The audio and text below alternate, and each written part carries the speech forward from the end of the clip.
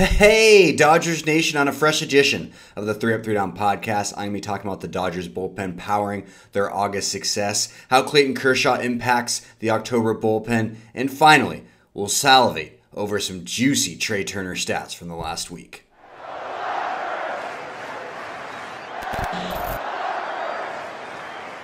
Welcome back to the 3 Up 3 Down podcast. My name is Eric Euler, your host of this 5-minute Dodgers Nation production. You can find me on Twitter and Instagram. That is at EEULAU. I'm recording this Sunday afternoon where the Dodgers have unfortunately lost 7-2 to the New York Metropolitans to snap the Dodgers' 9-game winning streak. The Dodgers are still 15-3 for the month of August. Not facing the stiffest of competition lately with the Mets and the Pirates, but you got to just play who's on your schedule. And right now, the Dodgers are dominating who's on their schedule. And a big reason why is the bullpen. Yes, they're young, they're unproven for the most part, but a lot of guys who stepped up in a big way during this winning streak. You look at the stats, this team pitched 44 innings of relief during that 9-game winning streak. That is second in the league. And they had the best bullpen ERA during that span at 2.05. A big reason why not allowing home runs. You see the home runs per 9 there, 0.20, not allowing the long ball during that win streak. I know today Bigford let one get out of the yard. It is what it is. Shane Green was horrible, but I'm not going to count him because he didn't pitch during the winning streak. It was just the wheels just kind of came off today. But we're not talking about the present. We're talking about the past.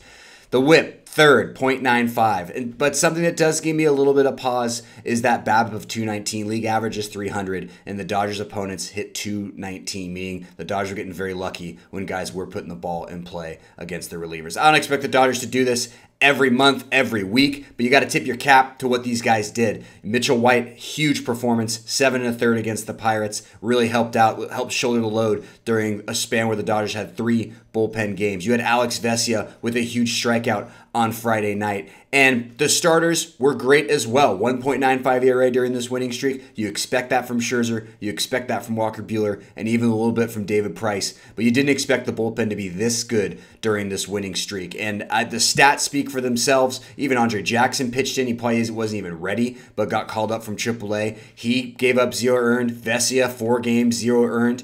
I mean, just can't say enough about how impressive it was during this winning streak, and you gotta just give credit where credit's due. The young guys in the bullpen pulled their weight during this winning streak. Last podcast, I talked about how the Clayton Kershaw injury situation was a topic for a different episode. Well, that's this episode.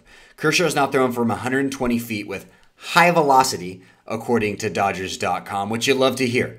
And Clayton Kershaw's injury and its impact on the rotation is pretty obvious. They're down a starter, hence the bullpen games, which the young guys, as we talked about, have handled really well. But what's not being discussed enough is if Kershaw is not able to be a starter come playoff time and handle that workload from an arm health perspective, it takes away the Dodgers' biggest weapon in the playoffs out of the bullpen. And in my opinion, that is Julio Urias, because it makes Urias a starter, which he can still be a good starter in October. I'm not saying he can't, but we saw what we did in Game 7 of the NLCS, closing out Game 6, the clinching game of the World Series. Urias is such a huge factor, and the Dodgers will not be able to use him like that if he has to be a starter because Kershaw can't handle the workload. And right now, Kershaw's slated to come back early September. I don't want to doubt a great Hall of Fame player like that, but we just don't know what workload he's going to be able to handle. I love the young guys. I love the arms, but we all know that relief pitching in October versus August are 2 very different things. And that's why I think it's really important for the Dodgers to have at least the flexibility to put Urias in the bullpen if they choose to do so. But Clayton Kershaw could put all of that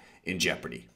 Before snapping his 6-game hitting streak on Sunday, the Dodgers' Trea Turner was absolutely on fire last week, leading the league in batting average at a .542 clip, a beastly weighted runs created plus of 280, good for 4th in the league. And it seemed like every game he was either on base, going first to third on a single or a double, going first to home, stealing second, just constantly putting pressure on the other team. He's one of the most underrated superstars, and Dodger fans are starting to see why. And I know he had Juan Soto, he had Bryce Harper, they had some big names in Washington, but Trea Turner is an absolutely special player, and the stats back up what you're seeing with your eyes. Can't say enough about what Trea Turner has done during this winning streak for the Dodgers and during this month of August. Dodgers off on Monday, heading to the Padres for a 3-game set. Julio Urias will be back. That's all I got. That's all I got time for today, but thank you so much for watching. And make sure to check out the Dodgers Nation YouTube channel, the Dodgers Nation IG, that's short for Instagram, and also download the Dodgers Nation app on Google Play or the App Store. Thank you, and we'll see you